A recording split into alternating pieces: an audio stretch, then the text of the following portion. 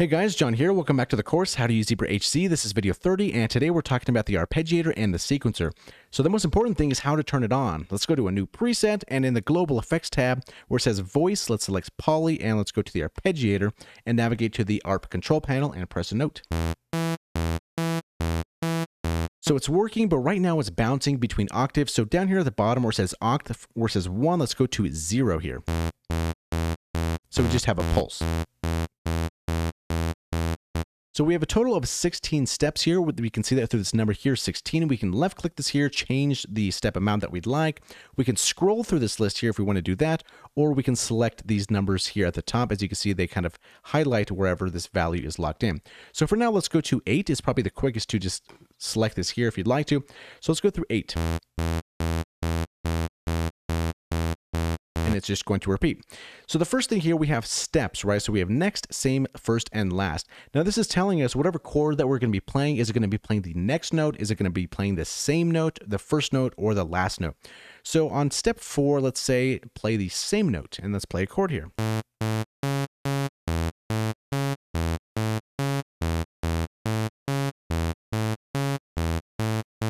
And we can do the same thing on 5, play the same note again.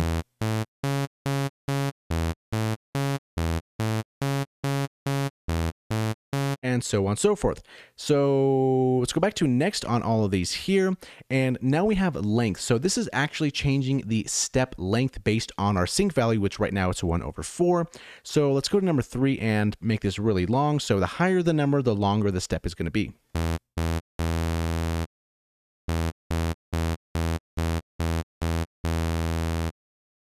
Which is pretty exaggerated here, but I do kind of want to show you what this is actually doing.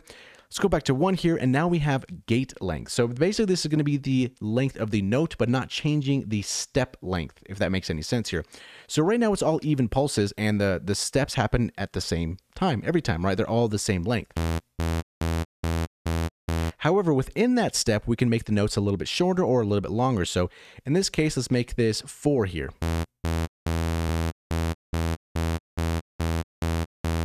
And make this one 4 as well, and maybe increase the speed a little bit with some drums so we can kind of get a feel of the rhythm.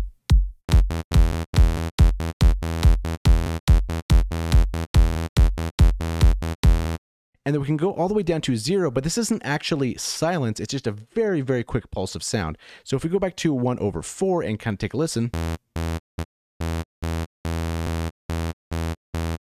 just a tiny, tiny little pulse here. So let's bring these back to 2 and put this one, maybe step 4. Let's go to 5 here. So once it's on 5, this is going to be a tie note, right? So it's going to hold this note until the next step.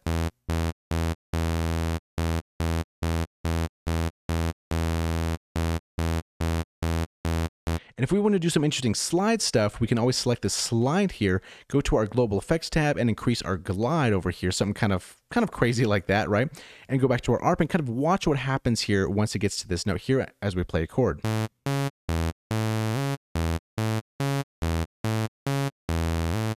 have a little slide there once it's on 5, which is actually really cool. And if we do a little bit faster here, so it's kind of a little bit more musical.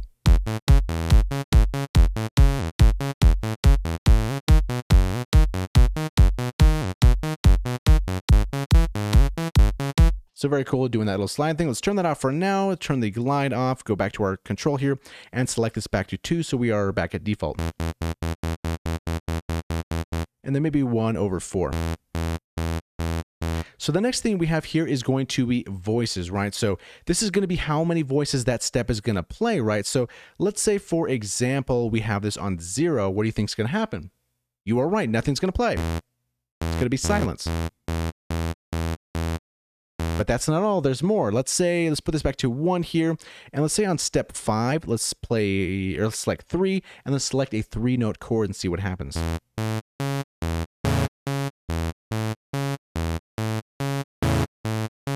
So basically what's happening there is we're actually able to play a chord while we are using an ARP the whole time. So it's kind of an interesting concept, right? You can have a couple of different notes doing the ARP thing, and once it hits on a certain step, and you have maybe 5 notes that you want to play, something like that, you can select 5, and it's going to play all those 5 notes that you have held at the same time, which is a really cool concept there.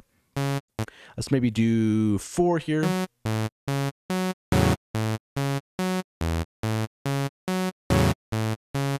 Yeah, so really awesome there. It's pretty sweet arpeggiator in this synthesizer. So let's go back to 1 here. So every note's going to play 1 note here. Now below this here we have transpose, which is pretty self-explanatory, right? If you want to do something more sequency, right, and you want to kind of program in your notes, you can do that here. We have a range from -12 to +12, right? So let's go maybe 1/8, something like this, and maybe make a quick sequence.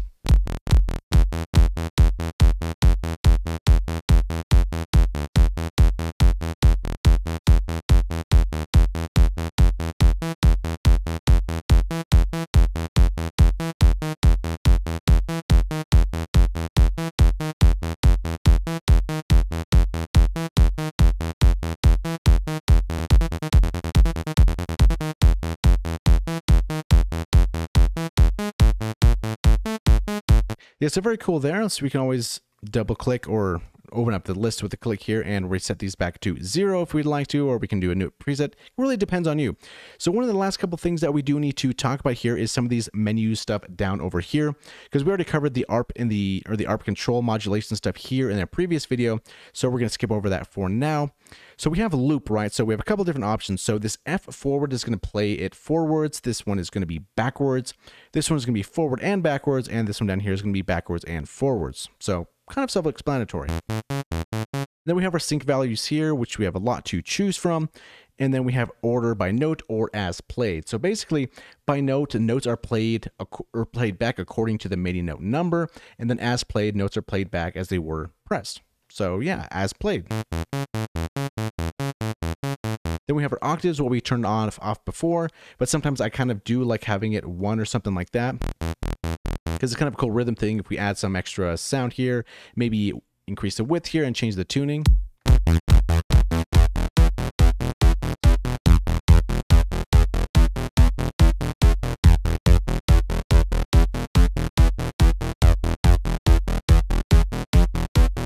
We can make something actually pretty cool here.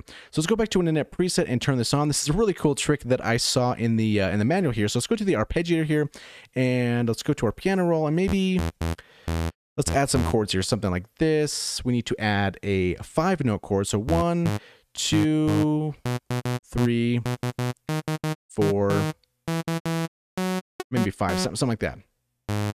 So we're gonna be playing something like this. If we turn this off here real quick and kind of preview this, that's what we're going to be playing. So maybe move this up an octave here. Okay, so that's going to be the chord that we're going to be playing here. So putting this back to arpeggiator here, the manual says if you want a 24-note sequence, we need to have 3 steps. So we'll click over here to 3. We have 3 steps in this ARP. We have a 5-note chord, which we just did, and we set the octave to 2 right over here and see what happens.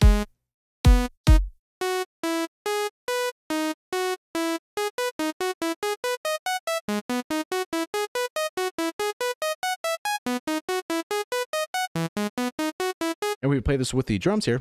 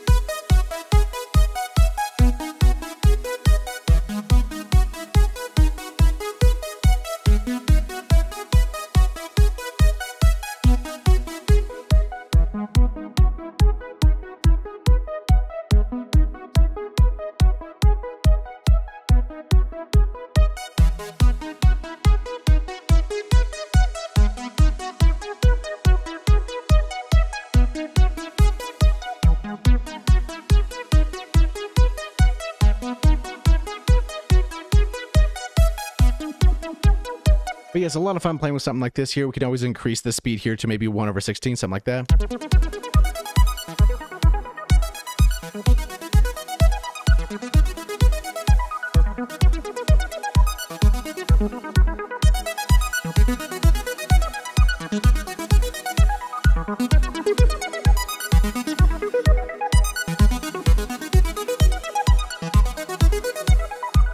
Yeah, but the ARP is a lot of fun to play.